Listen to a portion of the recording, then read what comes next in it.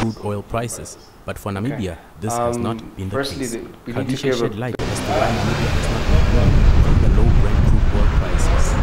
As the oil prices dropped, we didn't have the same percentage change in terms of our pump prices. That's the first thing. So consumers have had a respite of about $1.50, give or take, in terms of how better the pump prices they've had to pay for. But it hasn't been a 60% improvement.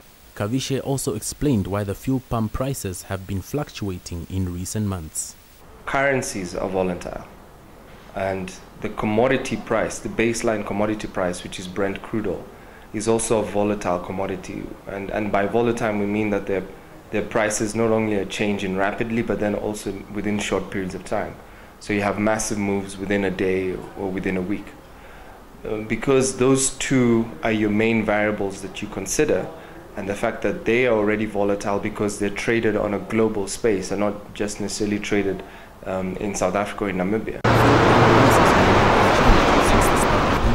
After a decrease of 50 cents, consumers and motorists will be waiting in anticipation for the next announcement of fuel pump prices.